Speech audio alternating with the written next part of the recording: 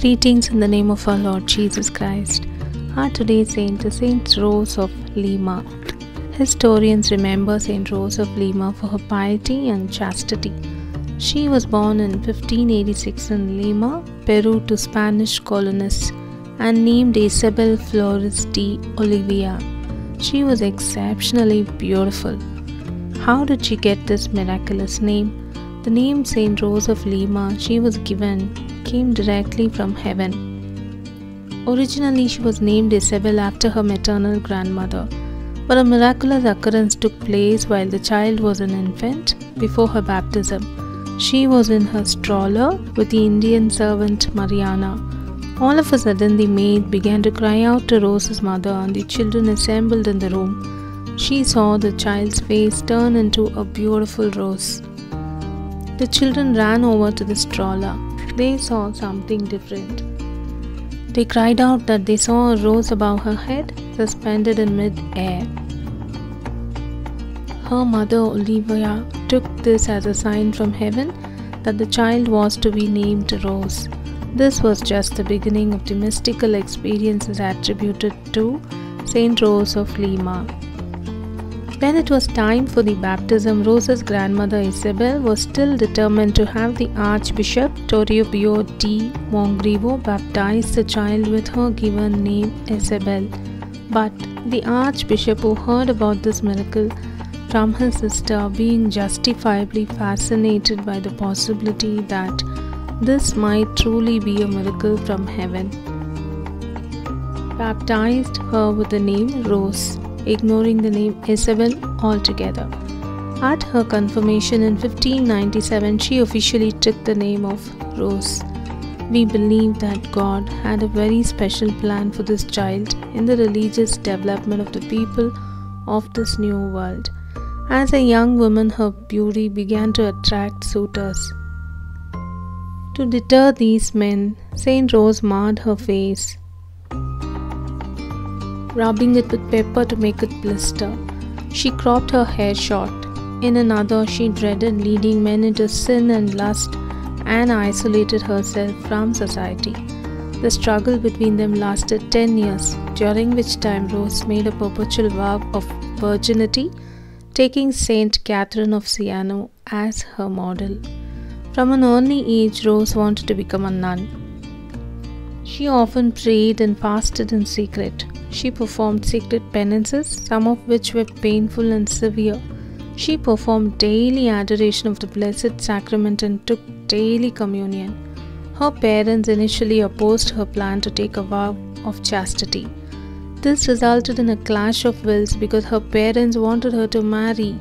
Her father eventually relented and gave her a room to herself. Saint Rose kept herself cloistered in her room, spending long periods in prayer. It was said she slept only 2 hours per night so as to have more time for prayer. She quit eating meat altogether, an extreme dietary restriction for that time. When she turned 20 in 1606, her mother relented and allowed Rose to become a Dominican of the Third Order. Her work in the Third Order of Saint Dominic. There was no Dominican convent in Lima, so she continued to live in the hut in the garden. Rose, with other Dominican tertiaries, engaged in many works of charity. She chose for herself the care of the most neglected and abandoned women, whether Indian, African, or Spanish. She sought them out, brought them to her family's house, and cared for them regardless of their condition.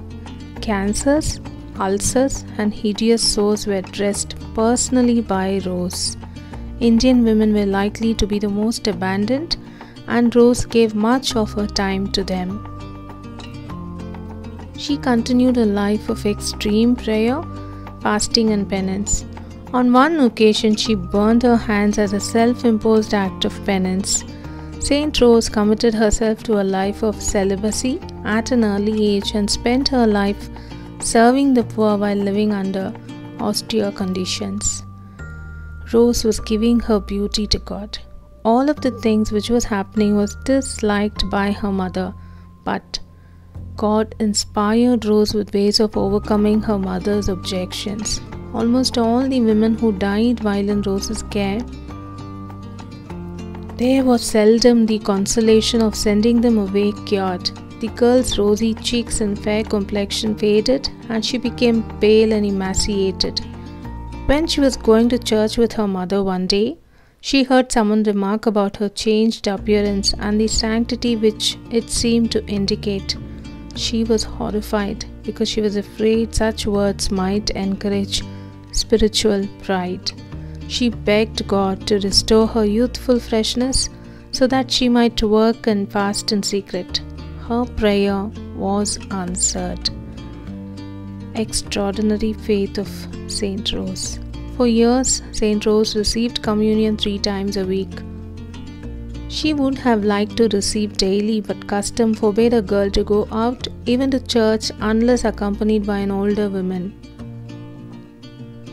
Her mother couldn't or wouldn't accompany her to church more, so Rose said on one occasion that God made it possible for her to assist at Mass while remaining in her garden retreat. Toward the end of her life, Rose was able to receive communion more daily. She prepared earnestly for receiving our Lord frequently and even gained physical strength from His visits. The penances practiced by Rose seem almost unbelievable. Her rigorous day-to-day program was a penance in itself and required great strength of character. But in addition, Rose performed many other acts of penance. When she died, she had 9 confessors, and all testified to the fact that the penances had been inspired by God. The proof was in Rose's humility and obedience. Carrying a reminder of Jesus with her, under her outer garments, she wore a hair cloth in which were fastened sharp metal points. Her belt was similarly equipped.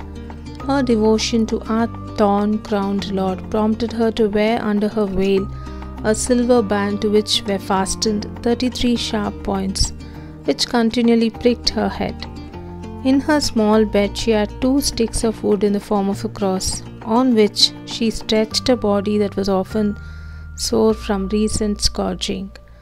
Rose was not superhuman. She did not like this kind of living, but she believed that Jesus asked the suffering of her, and she gladly offered it to Him in union with His own.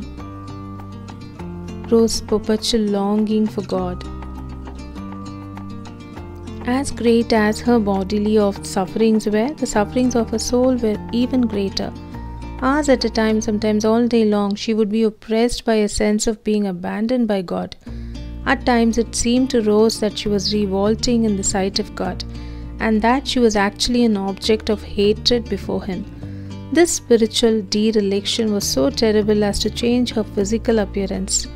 Those who saw her at such times never forgot the anguish of her expression. She was examined for this. The examiners were impressed by her humility, her selfless spirit, and her remarkable grasp of all that pertained to religion.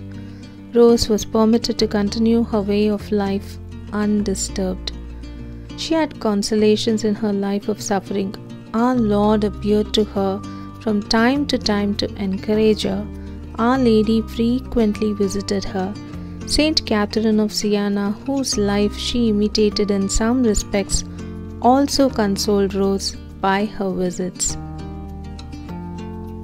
Evangelization in the Americas. Saint Rose begged God to help the Indians, and she offered expiation of the most painful kind for one village after another.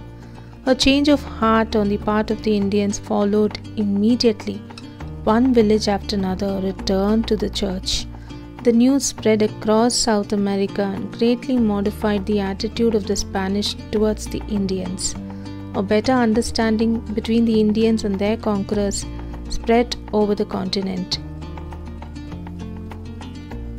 Saint Rose of Lima was the first canonized saint of the Western Hemisphere. For much of her life, she cared for the poor, for orphans, and for the native population, which the Spanish colonial forces decimated. Saint Rose saw her suffering as a way to atone for the sins of the Spanish invaders.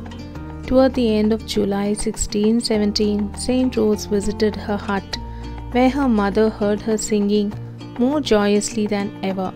On July 31st, she became intensely ill.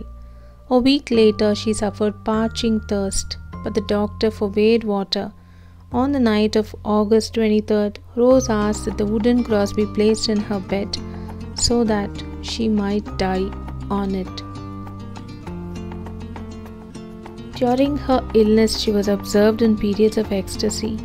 Upon coming out of one, she told her confessor that she could tell him about the wonders that God has prepared in heaven for His saints. After saying farewell and asking God to comfort her mother, Rose said 3 times, "Jesus, be with me. Jesus, be with me. Jesus, be with me." And then she died. Her funeral was a major event attended by all the city's authorities.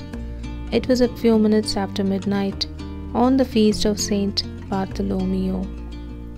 Strangely, the mother did not give way to tears. Instead, she was filled with great joy and hurried to another room to conceal this feeling. The whole house was filled with joy, and so was the town. By common consent, there was no mourning. So many miracles followed immediately after the death of Rose that the people of Lima demanded her immediate canonization. But a recent papal ruling required 50 years between death and canonization. She was canonized in 1671, the first person in all the Americas to be so honored. Her feast day is celebrated on August 23rd. Saint Rose is a patroness of embroiderers, gardeners, florists, those who suffer ridicule for their piety, and people who suffer family problems. We conclude with a prayer to our Saint Rose. We pray that Saint Rose may we obtain for us constant and generous renunciation of her willful desires,